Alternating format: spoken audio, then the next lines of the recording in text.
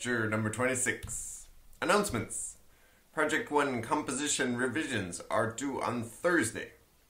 That's a chance for you to get back your composition points that you lost on Project 1. This will only happen for Project 1. Homework 8 is due next Tuesday, and it's all in Scheme. So, if you haven't tried to download a Scheme interpreter or use the ones on the lab machines yet, you should do that soon so that you don't get stuck right before the deadline.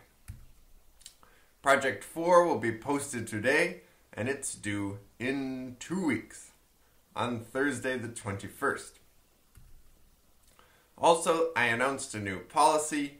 The details are posted on the course website on the About page. The policy is that if you have an improved final exam score, you can make up for low midterm scores.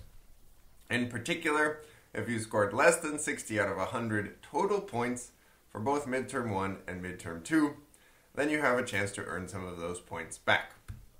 And you can do it without getting a perfect score on the final. The purpose of this policy is to help people who had some trouble early on but want a chance to catch up.